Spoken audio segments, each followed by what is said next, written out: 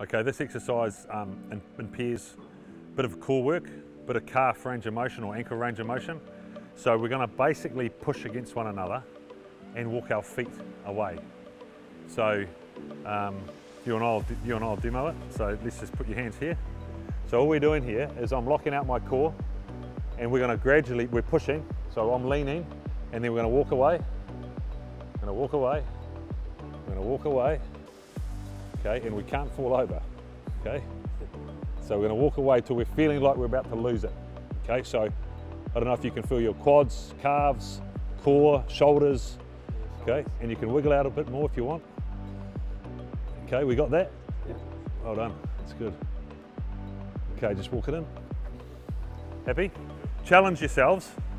Get to the edge and you'll feel everything working. Shoulders, core, ankles, quads, stay strong. I don't want you just leaning there, okay? That was quite tough. We were starting to get all, let's go.